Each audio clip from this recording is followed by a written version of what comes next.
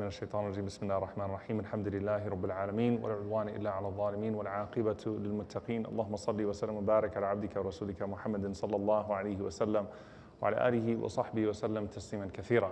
So alhamdulillah Rabbil Alameen, welcome back to the first after a short break. Inshallah ta'ala, we are going to continue. We're on episode 81 now. We're going to continue with the lives of the Ansar of the Prophet sallallahu alaihi wasallam and really building out this place of Medina in the way that we start to see everyone come forth to the Messenger sallallahu alaihi wasallam and have their own unique story with him. The person that we're talking about today is someone that you may have visited in Turkey. And of course, it's because there's an entire district named after him, and I know that American Muslims going to Turkey has become kind of the thing. I feel like Valley Ranch is in Turkey half the time. And this is, of course, a place where you have many connections to Islamic history, but in a very interesting way, a connection to someone who is so uniquely tied to Medina, to Rasulullah sallallahu alaihi wasallam, to the city of the Prophet sallallahu alaihi wasallam, and that's Ayyub Al Ansari radiyallahu ta'ala anhu, the host of the Prophet sallallahu alaihi wasallam. And it's very interesting because even if you don't know much about any of the companions, and especially this companion, you will associate one thing with him, and that is that he hosted the Prophet sallallahu alaihi wasallam when he came to Al-Madinah. And his entire identity surrounds this hosting the Prophet sallallahu alaihi wasallam in his own home when the Prophet sallallahu alaihi wasallam came to Al-Madinah. And of course, with Abu Ayyub, before we talk about any of his qualities, I want you to think about all of the amazing people we've spoken about thus far from the Ansar, from those people in Medina, and the love that they had for the Prophet ﷺ. يُحِبُّونَ مَنْ هَاجَرَ إِلَيْهِمْ. They loved those that migrated to them, the sacrifices that they made, the hospitality that they made. How special do you have to be for Allah to choose you amongst that group of people? Right? Like if there was nothing else that you would say about him, for Allah to choose you out of all of the Ansar to be the one to host the Prophet ﷺ himself in your home for months. That says everything that you really need to know about this person and what quality he must have had with Allah subhanahu wa ta'ala and what Allah saw in his heart. And as we'll see, of course, it is divinely placed. The Prophet ﷺ did not choose the house of Abu Ayyub radiallahu anhu because it was the nicest house. He didn't choose it because of any type of reasoning, but it was rather Allah subhanahu wa ta'ala that chose Abu Ayyub radiallahu anhu to be the host of the Prophet sallallahu alaihi wasallam. So first of all, what's his name? Does anybody know his name? Any guess? And you can't Google. Abdullah. That's a good guess, but it's wrong. But it's a very good guess though. You'll get it right many times when you say that. Believe it or not, his name is actually Khalid. Okay, so the name of Abu Ayyub radiallahu ta'ala anhu is Khalid ibn Zayd. Khalid ibn Zayd. Of course, we know that many people used to have a kunya. A kunya, of course, means the father of so-and-so or the mother of so-and-so, even when they were children. That one day they would have a child and they'd be named after that child. So he was nicknamed Abu Ayyub very early on, which was a common practice of the Arabs, the father of Ayyub, even though he didn't have an Ayyub. But his name is actually Khalid ibn Zayd ibn Kulayb radiyallahu ta'ala anhu. His father is Zayd ibn Kulayb. His mother is Zahra bin Sa'd bin Qais. Now, important to understand, when we're talking about the initial introduction of Abu Ayyub is actually his lineage.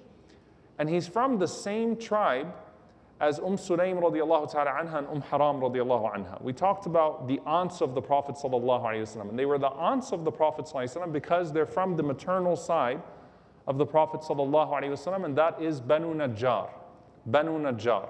So there's this one tribe in Medina, Banu Najjar, that counts as the maternal side of the Prophet sallallahu alaihi wasallam because the mother of Abdul Muttalib, the mother of the grandfather of the Prophet ﷺ, okay? The great-grandmother of the Prophet ﷺ was actually from this tribe of Banu Najjar. Salma, the daughter of Hashim, the mother of Abdul Muttalib, was from this tribe of Banu Najjar. So the great-grandmother of the Prophet ﷺ is from Banu Najjar in Medina. Therefore, the Prophet ﷺ always had an affinity towards this tribe. And the Prophet ﷺ, when he visits Medina, this is going to be the tribe that hosts him. This is going to be considered his family, his relatives when he goes there. And subhanAllah, it's interesting because the very area that Abu Ayyub radiallahu ta'ala anhu, being a prominent person from Banu Najjar, lived in, is actually the area that Abdul Muttalib, the grandfather of the Prophet ﷺ, grew up in. Abdul Muttalib grew up in that area, not realizing that one day his greatest progeny would come back and settle that area under much different circumstances. So the area of Al-Madinah, because of course it was divided by tribes, the area of Al-Madinah, where the grave of the Prophet ﷺ is today, where the Imam prays, where there's so much traffic, is actually the same area that his grandfather would grow up in, because it was the section of Banu Najjar. Now, what do we know about Abu Ayyub before Islam? Almost nothing. In fact, the books are silent on his biography before Islam. It starts with his entrance into Islam, so he's not someone who's involved in the politics of Yathrib from what we could see. He's not someone that is, while he's prominent, while he has some wealth, he is known for some charity. He's not someone who occupies any particular position in society beyond simply being recognized as one who was generous and good to his people and who had his home in the land of Banu Najjar.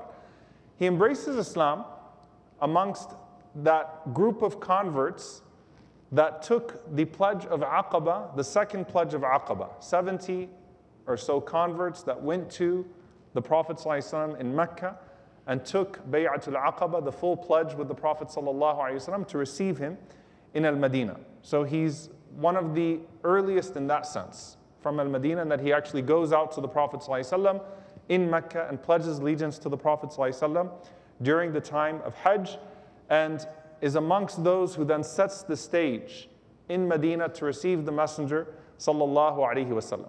Now when the Prophet ﷺ, of course, takes the pledge from that group of people in Mecca and then begins to make his journey to Al-Madinah, the Prophet ﷺ, of course, stops in Quba for some time, and the Prophet ﷺ builds this masjid of Quba on the outskirts of Medina, and then after a few weeks he makes his way to the actual city. And when he makes his way to the actual city, and there's this recognition that this is going to be the place that he's going to settle, and whatever home the Prophet ﷺ chooses now, what area he chooses is generally going to be where you can expect him to stay, sallallahu alaihi wasallam. Obviously, there's a great deal of prominence that's associated with hosting the Prophet sallallahu alaihi wasallam. Now, if you're a tribal head, you're thinking political leverage, you're thinking, let me, get this from now, right? Let me take him in, let me establish some sort of a bond with the Prophet ﷺ from now, and that way I'll have an edge in whatever political dispute would come. I mean, if that's how you're thinking, then that's where your mind is going to take you, right? How do I get in with the Prophet ﷺ so that my tribe has the upper hand? Should we devolve back into that type of thinking and that type of culture amongst ourselves? And so, of course, Abdullah ibn Ubay bin Salul, who hates the Prophet ﷺ, who's the chief of the hypocrites, and some of the hypocrites might think to themselves, well, even though we hate him and we're trying to undermine him, let's see if we can get in with him. But the Ansar don't have that attitude. The Ansar have the attitude of wanting to simply serve the Prophet ﷺ, wanting to be by his side, wanting to host him, wanting to show him hospitality. And so they're all surrounding the camel of the Prophet ﷺ as he's coming into Al-Madinah, and they're asking the Prophet ﷺ, come this way, come this way, come this way.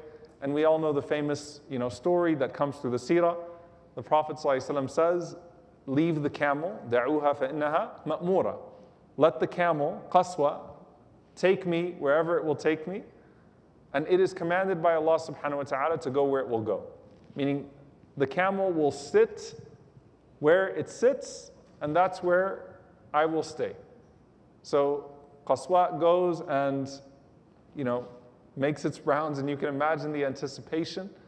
The Prophet ﷺ lets loose the reins, and it kind of ends up, subhanAllah, in this area of Banu Najjar, where his grandfather grew up, where his maternal relatives are from, and pauses for a bit, walks, turns back around, to confirm that this is the spot that it wants to be.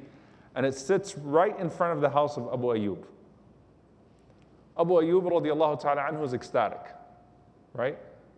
The masjid of the Prophet ﷺ is not built yet. It's going to be built next to whatever home he settles, right? But the fact that it stays right in front of his home gives him an incredible sense of joy. So he and his wife are overjoyed. They say, Marhaban bi Rasulillah, welcome to the Messenger of Allah sallallahu alayhi wasallam. And he's with, the Prophet ﷺ is with his wife. Who's his wife that's with him? Sauda radiallahu ta'ala anha. Sauda radiallahu anha is with the Prophet ﷺ. Come into this home, we get to host you. And what makes it convenient is that they have a two-story home. Yes, they had two-story homes back then too. It was possible to have a two-story home. So they've got a two-story home. So the Prophet ﷺ and his wife can take one story, and Abu Ayyub and his wife can take one story. And that settles that, right? It makes it convenient for the Prophet ﷺ to do what he has to do to receive his guests. And Abu Ayyub and Ayyub can take a quarter of the house, and they'll be fine. Now, at this point, where should the Prophet ﷺ sleep? Should he sleep upstairs or downstairs? So from just the logistical perspective, the idea that he's going to be receiving all of these guests, right? And the Prophet ﷺ is going to have to conduct the affairs as the new leader of the city. It makes more sense for him to be downstairs, even though the nicer part is upstairs. You know, the living quarter where, typically the family would reside would be upstairs. You know, so in general, when you look at the way homes were constructed back then, and a two-story home, though it exists, is not common, you have the common area, you know, where people enter. Even if you look at the way the hujurat of the Prophet ﷺ were, just an area where people talk and receive guests, and then you go behind a curtain and that becomes, you know, the place where you sleep. So the equivalent of that is upstairs. Now for the Prophet ﷺ, it makes more sense logistically to receive guests downstairs, to deal with people downstairs. Abu Ayyub radiallahu ta'ala anhu, though, is nervous about the idea of being on top of the Prophet sallallahu alaihi wasallam. This is the amount of reverence and love that they have for the Prophet sallallahu alaihi wasallam. Both Abu Ayyub and Ayyub are thinking, how are we going to sleep upstairs and the Messenger of Allah sallallahu alaihi wasallam is under us? Okay? And of course, you don't want to make any noise, you don't want to step wrong, you don't want to do anything. And by the way, I know in Texas the master bedroom is downstairs, right? We don't really understand these concepts much, but you're thinking about it, obviously the ceilings are not that high. It just feels strange for us to be on top and the Prophet ﷺ to be on the bottom floor. So Abu Ayyub radiallahu ta'ala anhu, he actually recounts the story himself. He talks about the first night where the Prophet ﷺ and his family are downstairs and he and his wife are upstairs. And he says, "Namshi fawqa ra'si Rasulillahi sallallahu alayhi wa sallam." He said to my wife, are we going to walk on top of the head of the Prophet ﷺ? So they actually slept next to the wall instead of in the center of the room in a very uncomfortable way.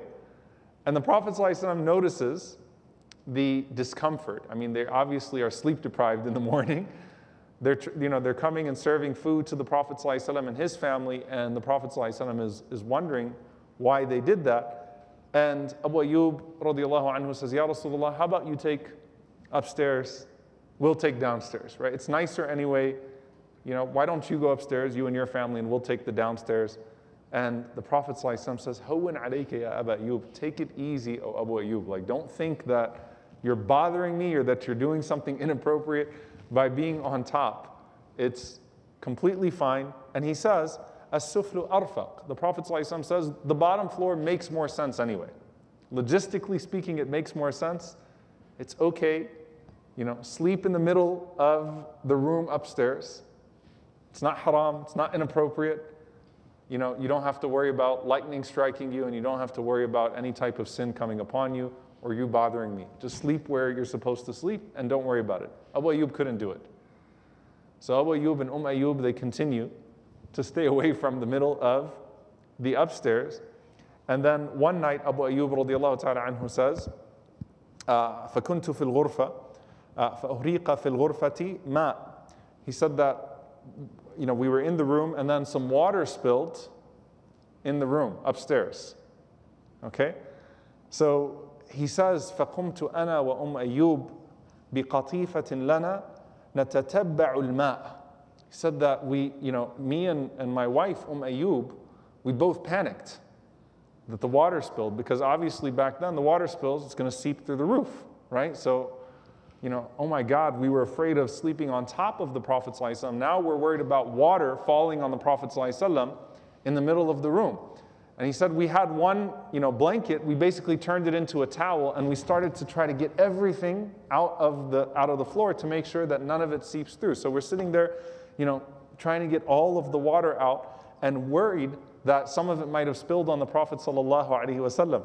So the next morning, he says, فَنَزَلْتُ إِلَى النَّبِيِّ صَلَّى اللَّهُ عَلَيْهِ وَسَلَّمَ وَأَنَا مُشْفِقٌ. He said, I came down to the Prophet ﷺ, and they're panicking, they're scared. And the Prophet ﷺ can see the stress and the panic.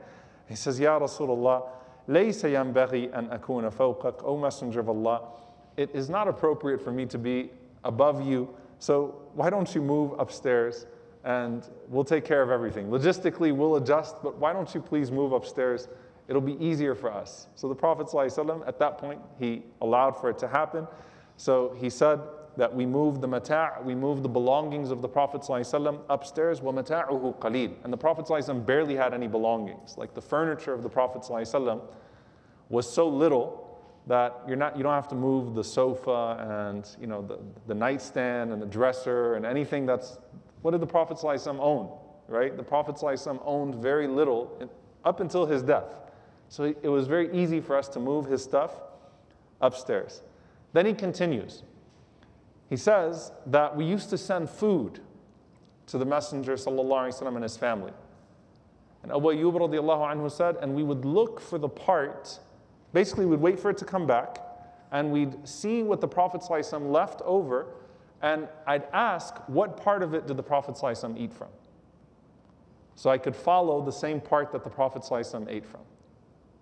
So this is just the reverence and the love that they have for the Messenger sallallahu alaihi wasallam. And he said, so one day I sent up fresh garlic, and it came back, and the Prophet ﷺ didn't touch it. So we panicked again.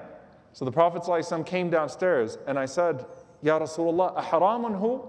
O Messenger of Allah, is this garlic haram? So the Prophet ﷺ said, La walakinni akrahu. The Prophet ﷺ said, no, but I don't like to eat raw garlic. Why did the Prophet ﷺ not like to eat raw garlic? Makes your breath stink. Okay? So the Prophet ﷺ liked to have good breath, especially when he came to the masjid. And that, of course, is something for us as well. To eat raw garlic or raw onion in the way that they would prepare it would leave an odor. The Prophet ﷺ preferred not to do it. So the Prophet ﷺ said, I just don't like it. It's not that it's haram, but I just don't like to eat raw garlic. So Abu Ayyub radiallahu ta'ala anhu said, فَإِنِّي أَكْرَهُ مَا تَكْرَهُ. I hate what you hate. I don't like garlic either. From this day on, I don't like garlic. And the Prophet ﷺ smiled at Abu Ayyub radiallahu anhu and he said, يَأْتِينِي مَنْ لَا يَأْتِيكَ. Ya'tini man la yatik mean, they come to me, or there are those who come to me that don't come to you. There are those who come to me that don't come to you. Does anyone know what he's talking about? The angels, the malaika. So the Prophet ﷺ is saying, this is not something you have to, observe. This is something for me. When the angels come, the Prophet ﷺ does not like to have anything except for that which is pleasant. So those who come to me don't come to you. But still, Abu Ayyub radiallahu anhu wanted to follow exactly what the Prophet ﷺ was doing. So you imagine sort of this subhanAllah, this arrangement where you have Abu Ayyub and Ayyub hosting the Prophet ﷺ, taking care of him, taking care of his guests, every day preparing the food, sending it up. And the Prophet ﷺ never complained about the food. The Prophet ﷺ was never anything but gracious, thankful for what was being sent to him. And Abu Ayyub and Ayyub, recognizing the miracles of the Prophet ﷺ and what they would learn from the Prophet ﷺ of his adab, of his mannerisms as a guest. And Abu Ayyub radiallahu ta'ala anhu fell in love with the Prophet ﷺ so much more over time, right? Getting to see the Prophet ﷺ. And they also witnessed one of the miracles of the Prophet ﷺ that we talked about with Suleiman radiallahu anha and her house, which was the miracle of the Prophet ﷺ to take a little bit and to make it into a lot. So Abu Ayyub and Ayyub, one day they made dinner for the Prophet ﷺ in Sauda, and there were two people that came to visit the Prophet ﷺ. So Abu Ayyub and Ayyub prepared enough dinner for themselves, for the Prophet ﷺ, his wife, and the two guests. The Prophet ﷺ says to Abu Ayyub, he says, why don't you go and invite 30 people from the Ansar? Go ask 30 people to come in from the Ansar. All right? Don't try this at home. None of you have this miracle, all right, where you can just be like, let's go get 30 more people. But it's barakah, but 30 people is a lot, right? Go bring 30 people into the house. Abu Ayyub radiallahu anhu says, whatever you say, Ya Rasulullah, he goes and he invites 30 people. 30 people come in and they eat from that same meal that was prepared for 4 people. Abu Ayyub radiallahu anhu is witnessing this. The Prophet ﷺ says, now call 60. Sittun. So he calls 60 people.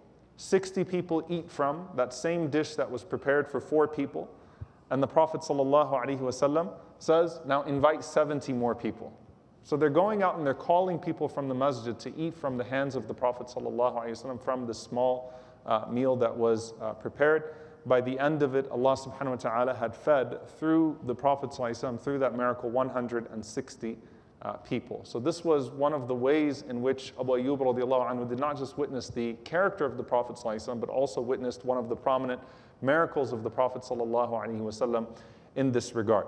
So he gains this reputation as being who? The host of the Prophet ﷺ. The host of the Prophet ﷺ. And this lasts for 7 months while the masjid is being built. The Prophet ﷺ living with Abu Ayyub radiallahu ta'ala anhu in his house and gaining that closeness between the two. And I actually wanted to show, inshallah ta'ala, 2 images. One of them is, if you see where the circle is, this picture is about 100 years old. So this is before the removal of much of those historic homes in front of the masjid of the Prophet ﷺ. You can see how close the house of Abu Ayyub radiallahu ta'ala anhu is to the masjid of the Prophet ﷺ, of course being the green dome. And then you can go to the next image. So this is, if you're going to Al-Madinah, may Allah subhanahu wa ta'ala allow us to visit soon, bi'idhnillahi ta'ala, and have an accepted Umrah and Hajj, Allahumma ameen. If you go to Al-Madinah, that's where you would stand, to literally be standing in the house of Abu Ayyub Al Ansari radiallahu ta'ala anhu, where that red circle is. So, I mean, literally, if you pass by the grave of the Prophet ﷺ from Bab al-Baqi' and you send salam, and you come out, and you just take a few steps around, and you stand there, that would be the area where the Prophet ﷺ was hosted for all of that time, where all of these blessings and all of those blessed stories took place in the house of Abu Ayyub Al Ansari radiallahu ta'ala anhu. After the Prophet ﷺ finishes Bina al-Masjid, finishes the construction of the masjid, does the Prophet ﷺ tell Abu Ayyub, you should probably find another house now? No, that's where they then started to build the hujurat. And the hujurat are, of course, tiny constructions that would be built next to the masjid of the Prophet ﷺ. And Abu Ayyub radiallahu ta'ala anhu then gets to become the neighbor of the Prophet ﷺ. So he still remains in that area. And I should mention as well, by the way, that the masjid is built on the land that is owned by them. Okay, so it's a waqf that is now to their benefit, an endowment that's now to their benefit, and the Prophet ﷺ becomes the neighbor of Abu Ayyub Al Ansari radiallahu ta'ala anhu. So what would he do? Abu Ayyub radiallahu anhu and his wife every day would prepare food for the Prophet ﷺ. And they'd leave it out for the Prophet ﷺ and his family. And basically the Prophet ﷺ, if he came at the same time of the day. Every time he came to take some of the food. If the Prophet ﷺ did not come, then they took that food and they ate it themselves. Okay? So every day they prepared this food for the Prophet ﷺ and for his family. If he's going to eat it, he's going to eat it. If not, then they will benefit from it. And if the Prophet ﷺ ate from some of it, then they would eat from the rest. And subhanAllah, you have one of the most beautiful, profound stories about the Prophet ﷺ that takes place with this arrangement. Our Prophet ﷺ, whether he was at the height of power or whether he was under persecution, didn't eat much, never lived his life like a king. The Prophet ﷺ always maintained a humility about him. And while he's hosting everyone else, ﷺ, sometimes the Prophet ﷺ himself was not eating, was not taking care of some of these things that were very basic. So he goes out one night, and the Prophet ﷺ sees Abu Bakr. And he sees Abu Bakr radiallahu ta'ala anhu, and it's at night, and then he sees Omar radiallahu ta'ala anhu. So Abu Bakr and Omar and the Prophet ﷺ basically bump into each other around the masjid at night. And the Prophet ﷺ says, مَا أَخْرَجَكُمَا مِن بُيُوتِكُمَا هَذِهِ السَّاعَةِ. What is it that has brought you two out from your homes at this hour of the night? So they said, Ya Rasulullah, al-ju'. We're hungry. We're hungry. I mean, think about this. The two greatest men from the Ummah meeting the Prophet ﷺ, the greatest man, right, the Prophet of Allah, bumping into each other at night because all three of them are hungry. They don't have food for the night. SubhanAllah, think about how humbling that is and what servant leadership actually looks like. So the Prophet ﷺ says, وَأَنَا وَالَّذِي نَفْسِ بِيَدِهِ لَأَخْرَجَنِي الَّذِي أَخْرَجَكُمَا. The Prophet ﷺ says to Abu Bakr and Omar, and I swear by the one in whose hand is my soul, what brought me out of my home is what brought both of you out of your home. So the Prophet ﷺ said, قُومُوا, come with me, follow me. So the Prophet ﷺ, Abu Bakr and Omar go to the house of Abu Ayyub radiallahu ta'ala anhu. They knock on the door. Ayyub radiallahu ta'ala anha answers, and she says, Marhaban bi Rasulillah, welcome to the Messenger of Allah. The Prophet ﷺ, before he can say anything, Abu Ayyub hears their voice. He was working in the nakhir, he was working in the palm trees nearby. He comes and he says, Marhaban bi Rasulillah, wa bi man ma'a, welcome to the Messenger of Allah and to those that are with him. What is it that brings you out at this time, O Messenger of Allah? Because this isn't the time that you typically would come to the home.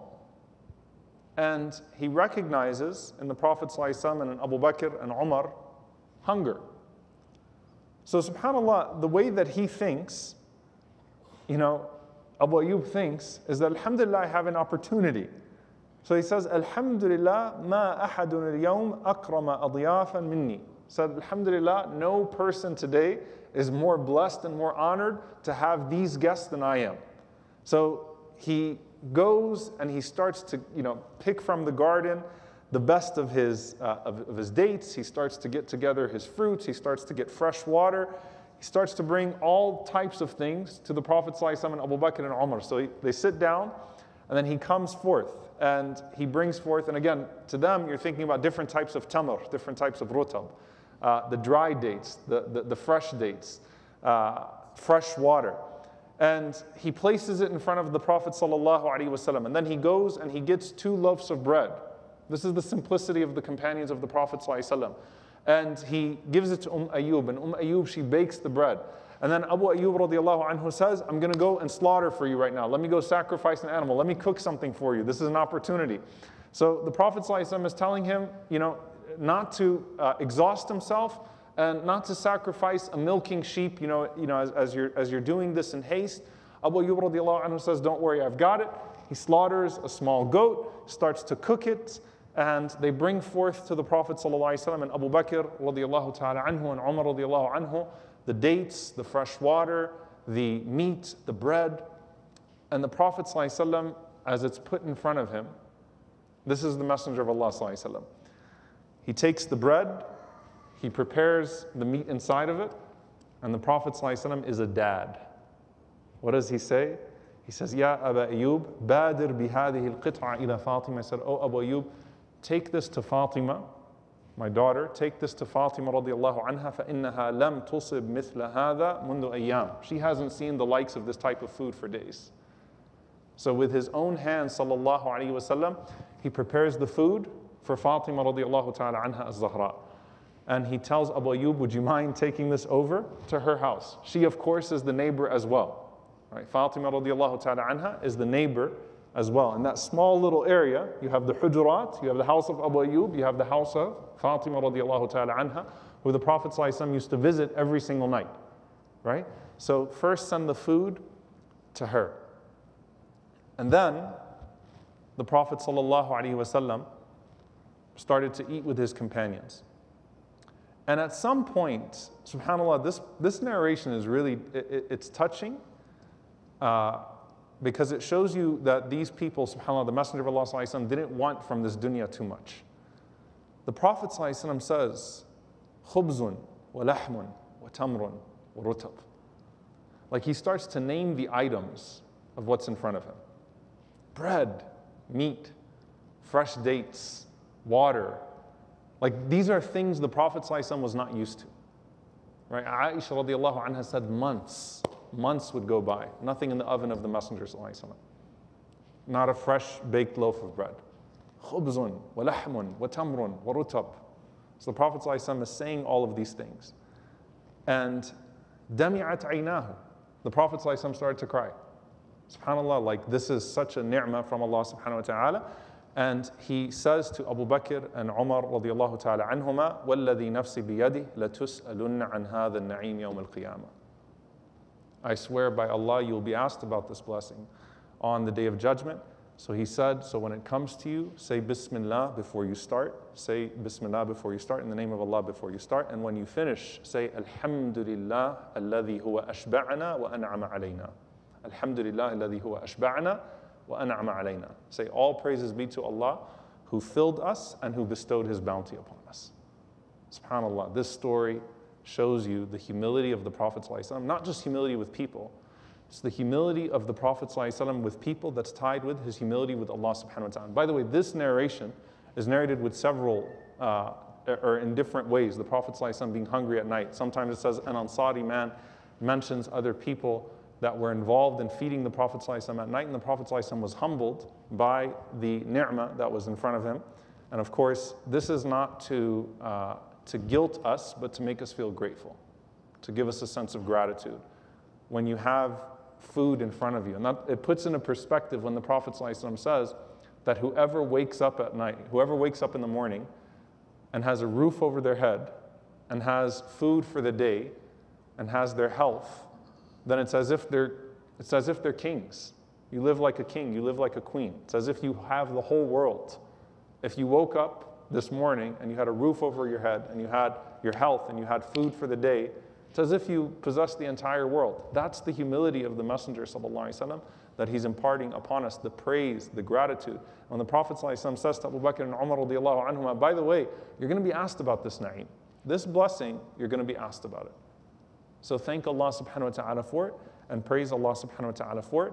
And Abu Ayyub radiallahu ta'ala anhu was the blessed person that was put in the position to provide for the Prophet ﷺ in so many of these different situations. His love for the Prophet ﷺ goes through multiple phases. One of the things about Abu Ayyub radiallahu anhu is that by default of being the host of the Prophet ﷺ in his home, he was kind of looked at as the caretaker of the masjid. Okay, so when you walk into the masjid, Abu Ayyub radiallahu ta'ala anhu is looked at as the caretaker, as an authority of sorts within the masjid of the Prophet ﷺ. And one of the firsts that can be attributed to this first is that he's the first person to throw the munafiqeen out of the masjid. The first person to pick the hypocrites up and tell them to leave the masjid. Of course, the Prophet ﷺ used to hear them say things about him, and the Prophet ﷺ would ignore them. Right? The Prophet ﷺ would ignore them. And when they were gathered one time, Abu Ayyub heard them mocking the Prophet ﷺ. They're sitting in the masjid mocking the Prophet ﷺ. SubhanAllah. It puts into perspective like Medina, you know? And the Prophet ﷺ, what he has to deal with, hunger and hypocrites in this situation. And Abu Ayyub radiallahu anhu couldn't help himself. He got up and he picked the person who was talking up and he threw him out of the masjid. So that's his first. The first person to give one of the hypocrites the boot outside of the masjid of the Prophet ﷺ because he couldn't hold himself anymore listening to the way these people would sneer and jeer at the Prophet ﷺ and mock the Messenger of Allah sallallahu alaihi wasallam. And possibly his greatest response to the hypocrites, subhanAllah, and this transforms the way you read the ayat. His greatest response is so great that Allah immortalized his response in the Quran to the slander of Aisha radiallahu ta'ala anha. When we talk about the slander of Aisha radiallahu anha, al-ifk, we talk about the lessons as we should, because that's the emphasis sort of within this set of ayat in Surah Nur. People that slandered, people that were hasty, people that passed, people that cast questions, some of those who were just silent, some of those who hinted, right? They heard something nasty about a pure woman, the mother of the believers. Some of them started to pass. Some of them started to decorate it. Some of them were silent. Some of them said, did you hear what happened? Did you hear what they said? Right? Under the banner of curiosity, right? Abu Ayyub radiallahu ta'ala anhu is the only person whose response was so perfect that Allah subhanahu wa ta'ala put it in the Quran. And that is that Ayyub radiallahu ta'ala anha, when Abu Ayyub came home radiallahu ta'ala anhu, she said to Abu Ayyub what everybody was saying. She said, أَمَا تَسْمَعُ مَا يَقُولُ النَّاسُ فِي عَائِشَةٍ? Did you hear what people are saying about Aisha radiallahu anha? Did you hear what people are saying about her? You know, forward, retweet, share. Did you hear? Did you hear? Did you hear? That's what people were doing, right? That's how this all works. Everyone just passes it, right? So did you hear what they said about Aisha radiallahu ta'ala anha?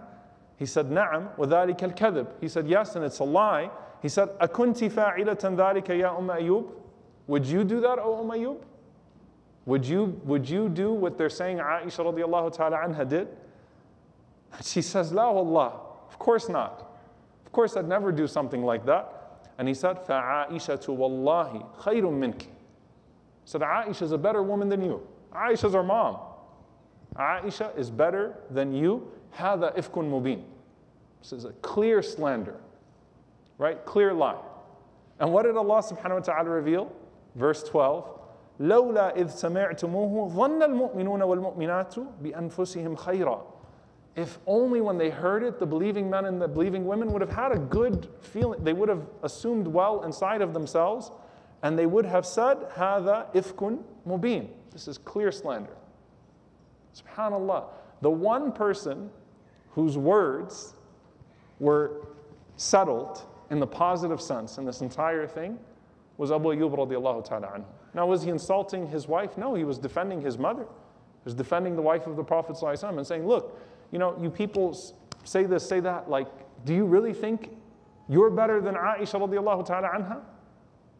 And Allah subhanahu wa ta'ala immortalizes that response from Abu Ayyub radiallahu ta'ala anhu. So he had this stature, this consistency when it came to the munafiqeen at the time.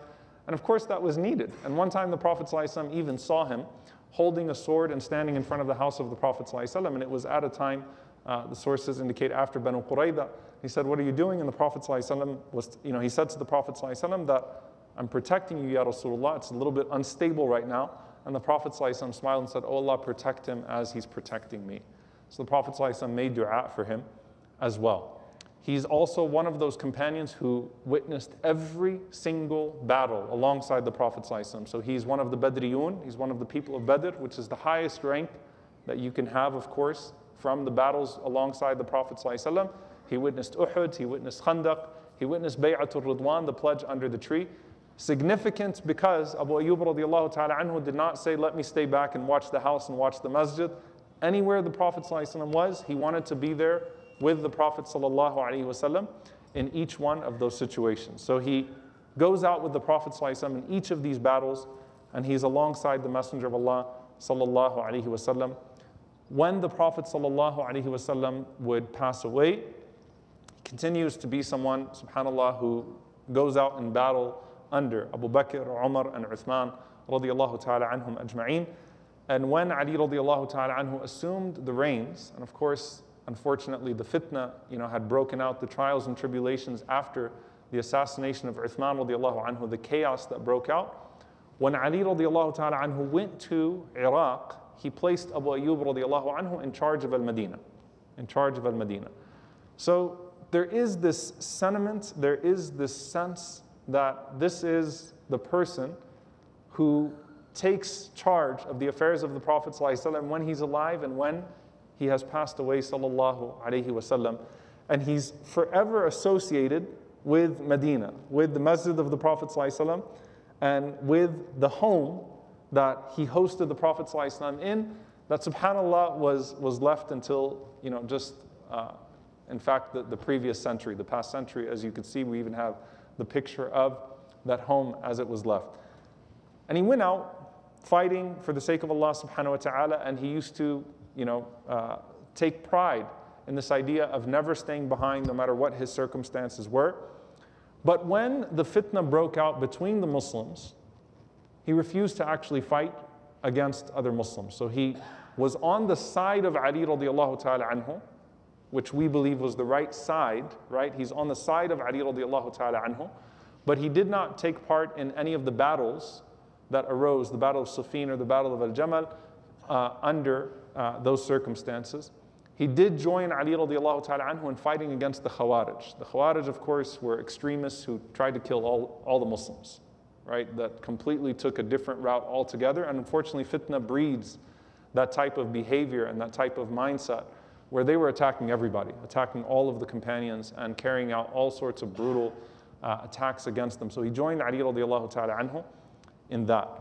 I know that we're up against Isha, so I don't want to rush this, but at the same time share some of these stories that still show sort of his position that he had with the Prophet ﷺ. One of the most beautiful stories that you find here is that after he left Medina and he goes to Iraq, Abdullah ibn Abbas radiallahu ta'ala anhuma was in charge of Basra in Iraq. And when Abu Ayyub comes to Basra in Iraq, so he leaves Medina and he comes to Basra in Iraq, and Abdullah ibn Abbas hears that Abu Ayyub is coming. Who is Ibn Abbas to the Prophet ﷺ? He's his cousin, right? He's his cousin, his first cousin, and he did not get to witness a long life around the Prophet ﷺ. And Abdullah ibn Abbas radiallahu ta'ala anhuma had this love for the senior companions, right? It's why he was able to capture so much of knowledge for us. He was only 10 years old when he came to Al-Madinah, and he spent 10 to 13 literally, clinging to the back of the Prophet ﷺ on his camel, sleeping in the house of the Prophet ﷺ, praying Qiyamul Layl with him, serving him his wudu. And when the Prophet ﷺ died, we know that Ibn Abbas radiallahu anhuma was the one that goes and sleeps on the doorsteps of these companions and tries to get their stories, right? How was it with the Prophet ﷺ? How did you become Muslim? Tell me some stories, tell me some ahadith, tell me something that you learned. He'd ask them questions about halal and haram. So Ibn Abbas radiallahu anhuma had this love for the senior companions of the Prophet sallallahu alaihi wasallam.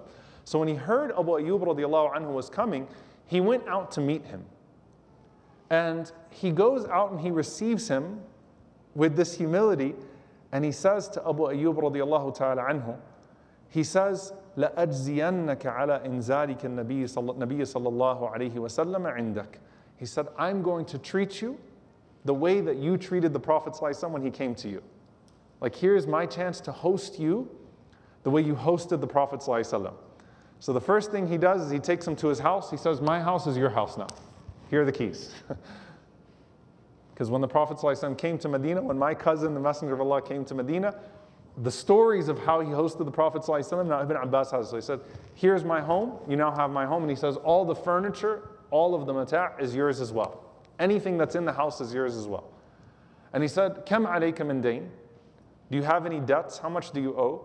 So Abu Ayyub radiallahu ta'ala anhu said, I have about 20,000 dinar in debt. So Ibn Abbas radiallahu anhuma gave him 40,000 dinars. And basically tells him, Jazakallahu khaira, may Allah reward you for how you treated our Messenger sallallahu alayhi wa sallam. That's a special type of love, subhanAllah. These younger companions didn't forget years later, when Abu Ayyub radiallahu ta'ala anhu comes to this place in Iraq, that no, we're going to host you the way you hosted the Prophet sallallahu alayhi wasallam. But of course, as we said, Abu Ayyub radiallahu ta'ala anhu was one who was going from place to place. So you'll actually find that he lived some time in Medina, he lived some time in Sham, in Syria, he lived some time in Egypt, he lived some time in Iraq. So Abu Ayyub spent a few years in each of these different locations. And one of the places that he lived for some time was Misr, was Egypt. And when we talked about Ubadat ibn Samit radiallahu anhu, we said the capital of Egypt was what? Fustat, right? Not Al-Qahira. We didn't get into the whole Qahira and Skandariyya debate. Cairo versus Alexandria, it was a city called Fustat. And it's really beautiful because at some point, when you read in the history, there was one neighborhood in Egypt, in Fustat, where Ubadat ibn Samit lived, Az-Zubayr lived, Abdullah ibn Umar lived, Abdullah ibn Amr ibn As lived, Abu Dharr lived, and Abu Ayyub radiallahu ta'ala anhu lived. So that's a pretty amazing neighborhood that was there in Egypt for a few years. This amazing cluster of Sahaba, some of the greatest companions of the Prophet ﷺ, all lived in the same neighborhood. And as soon as the masjid of Amr ibn As was built there, the famous masjid of Amr ibn As, Abu Ayyub immediately sort of assumes this caretaker role. So that senior person who loves the masjid wherever he goes, this is also a trait that travels with him radiallahu ta'ala anhu in every single part of his life, that wherever the masjid is, Abu Ayyub radiallahu ta'ala anhu becomes that masjid goer that's there for every single salah, that's the caretaker, that's the authority. And there is a story, actually two stories of him in this regard. One of them is that the governor of Egypt, Uqba bin Amir radiallahu anhu, was late to Salat al-Maghrib one day. So Abu Ayyub radiallahu anhu is that guy who gets really, really upset at him for being late to Salah. Okay? And he says to him, didn't you hear what the Messenger of Allah sallallahu alaihi wasallam said about people that delay the Maghrib Salah until the stars come out? And Uqba bin Amir, he said, Ya Abu Ayyub, he said that, I didn't think it was that big of a deal. I had to tend to something. I came, and this is, when we're leading, we're still within the window of time. And Abu Ayyub radiallahu ta'ala anhu said, but if people see you doing that, then they might think that the Prophet ﷺ allowed for that to happen, and the Prophet ﷺ did that. So he was that person that would insist on the salah being established on time as well. There's also a narration from Marwan ibn al-Hakam. Now Uqba was actually a companion himself. Marwan ibn al-Hakam, of course, is not. And Abu Ayyub was someone that would criticize him when he saw him doing things differently from the Prophet ﷺ. So he said to him, "Ma yahmiluka ala hada?" Why is it that you're always, picking and seeing where the Prophet ﷺ did something? You're saying, no, but the Prophet ﷺ did it this way. The Prophet ﷺ did it that way. And he said, "Inni ra'aytu Rasulullah sallallahu alayhi wa sallam yusalli as-salawat, فَإِنْ وَافَقْتَهُ وَافَقْنَاكَ وَإِنْ خَالَفْتَهُ خَالَفْنَاكَ." He said, I saw the Prophet ﷺ with my own two eyes, how he would pray, how he would conduct his affairs. So when you do things in accordance with that, we follow you. When you don't, we're not going to follow you. We're going to disregard what it is that you're doing. We're going to challenge you. So, subhanAllah, that mindset, which is not one of arrogance, but one of sort of carrying what he learned from the Prophet ﷺ and maintaining that, and that level of respect. And subhanAllah, I actually want us to sort of take a moment and appreciate the different personalities amongst the companions. Right? There is a particular type of personality here, which is not one of arrogance, but is one of trying to do things by the book, trying to make sure that things are by the book. And that actually does play out in his fiqh as well, in his understanding as well, because of course, as different circumstances arose, different companions had different ideas of how to deal with some of these things that were happening. So one of the things that happened when they got to Egypt, guess what? Was the introduction of bathrooms.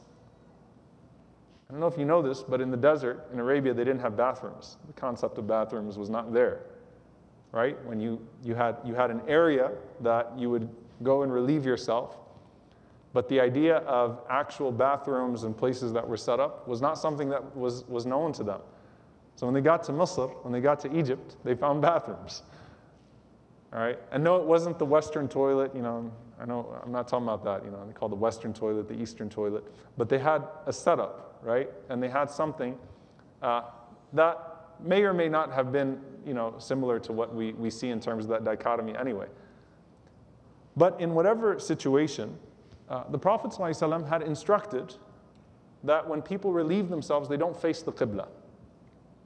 Right? So the companions faced this interesting dilemma when they got here to Egypt, which was that the bathrooms were facing towards the Qibla. That's where fiqh comes in.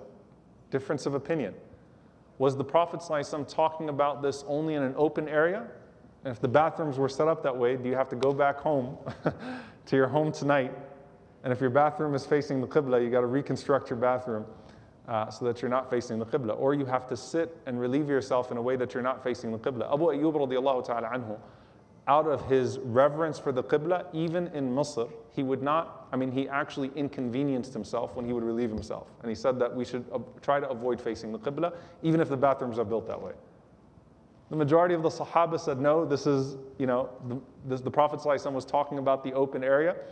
But I want you to, again, just think about the mindset, think about the love, think about the reverence, think about that idea of just trying to make sure that he's doing things in a way that's pleasing to Allah subhanahu wa ta'ala. That's something that at the end of the day is noble, is something that you honor and something that you appreciate about a personality that is with the Muslims. Finally, subhanAllah, we come to his death. And as we said, he's buried in... So the answer, by the way, is you don't have to go back and reconstruct your homes. Just FYI, just because that could be the first question that comes up. Do I have to reconstruct my home? It would be a pretty cruel joke if I told you that you have to, and then I told you after you remodel your bathroom that, never mind. But where does he end up passing away? Very famously, his grave is where? Istanbul. His grave is in Istanbul, which of course was known as Constantinople, which was known as the Queen City of the world, was the center. Okay?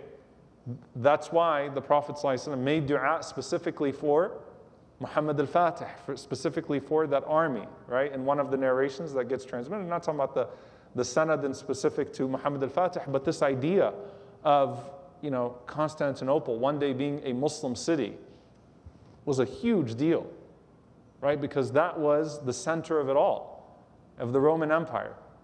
It was a greater city than Damascus. It was a greater city than Fustat. It was an incredible city. Now, when was it conquered? The 15th century. So how's Abu Ayyub there? During the time, this is now under the reign of Muawiyah. During that time, under Muawiyah, Abu Ayyub was part of the army that was in battle with the Romans. And he knew of the narration of the Prophet ﷺ about that group of people that would be in Constantinople, modern-day Istanbul, and he wanted to be as close to it as possible. SubhanAllah, the person who hosted the Prophet ﷺ in his home and in his heart, in Al-Madinah. And he is now the furthest away from Medina that the Muslims are at that point. And he said, I want you to bury me, احملوني حتى إذا صاففتم العدو ادفنوني تحت أقدامكم. He said, take me to the furthest point until you reach the furthest point where we can go, and then bury me under your feet. Right there at the gates of what is now Istanbul, of Constantinople.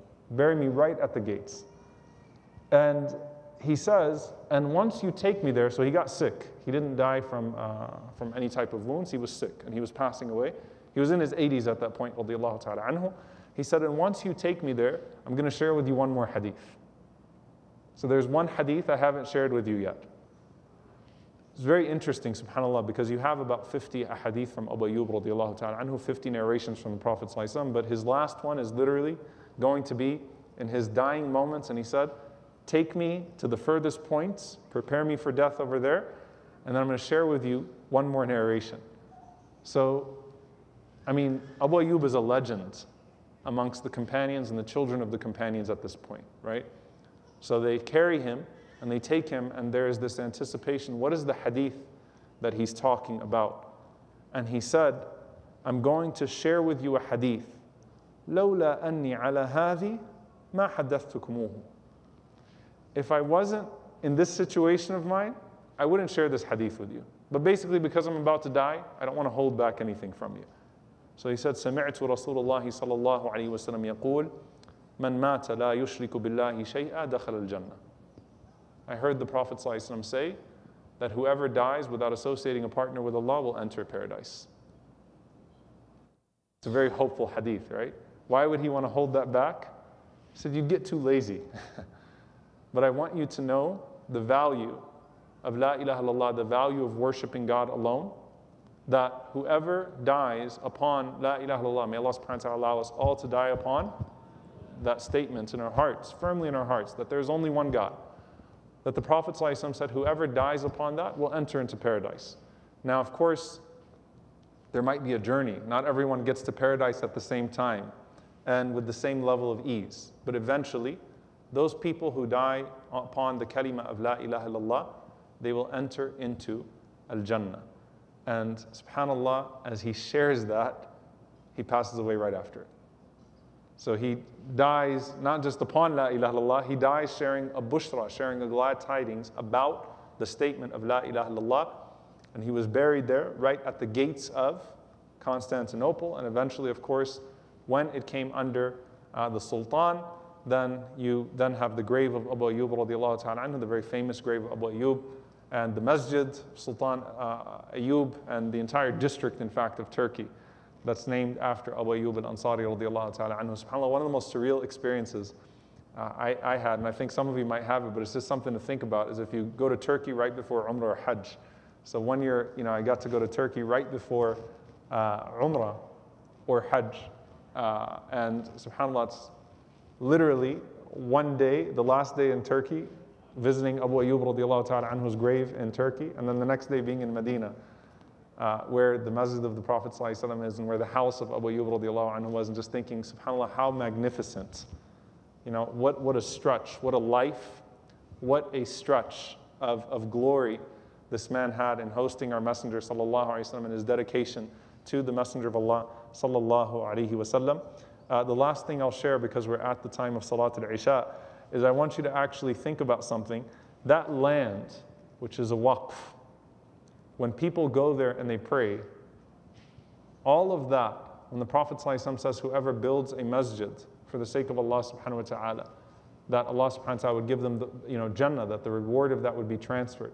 Imagine people still praying in that land, in that area that was given for the Prophet sallallahu alaihi wasallam from Banu Najjar and its people. That it's still a waqf, it's still a means of transferring ajr, still a means of transferring reward to Abu Ayyub radiallahu ta'ala anhu. And I forgot to mention one thing, just as a fact that I remembered. Who did the Prophet ﷺ make him the brother of?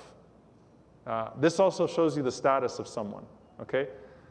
The fact that the Prophet ﷺ appointed him to what he appointed him to, the fact that Allah chose him to be the one Ansari that gets to host the Prophet ﷺ, and who the Prophet ﷺ does mu'akha between him and who else. Now, of course, ultimately he was hosting the Prophet ﷺ, but he still had a brother from the Muhajirin that he would host. Does anyone know who it would be?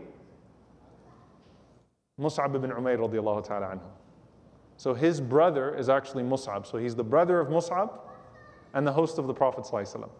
So the first person who brought Islam to Medina is, subhanAllah, beautifully hosted by this host of the one who would eventually come being the Prophet sallallahu alaihi wasallam, and considered the brother of Mus'ab radiallahu ta'ala anhu.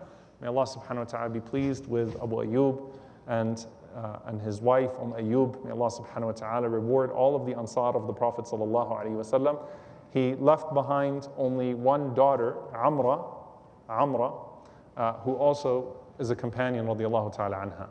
So one daughter, and we don't know of any lineage that survived, but of course the example and the 50 ahadith or so, may Allah subhanahu wa ta'ala be pleased with them, and may Allah send His peace and blessings upon our Messenger Muhammad sallallahu alaihi wasallam and his family and companions. Allahumma ameen. Inshallah ta'ala, next week we will talk about Abdullah ibn Salam radiallahu ta'ala anhu. Of course, represents a different entry point for the Prophet sallallahu alaihi wasallam into Al-Madinah, and we'll continue with how they welcome the Prophet sallallahu alaihi wasallam. I can take maybe 2 questions, inshallah ta'ala, then we'll break for Salat al-Isha. Yes. Assalamu.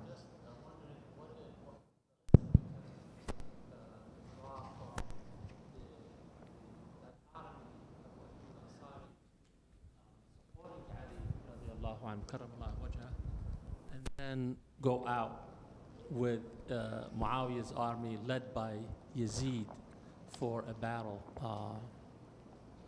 It's actually a great question. So how do we deal with the dichotomy of he was on the side of Ali radiallahu ta'ala anhu and then fighting under Muawiyah radiallahu anhu? That is because Al-Hasan radiallahu anhu and Ibn Hada Sayyid, the Prophet ﷺ praised Al-Hasan ibn Ali, and it may be that Allah subhanahu wa ta'ala, and يُصْلِحَ بِهِ فِئَتَانْ عَظِيمَتَانْ مِنَ الْمُسْلِمِينَ, that Allah will bring together two large groups of Muslims through him. So after Al-Hasan radiallahu anhu made peace with Muawiyah radiallahu ta'ala anhu, then that's where they all gathered under the banner of Muawiyah.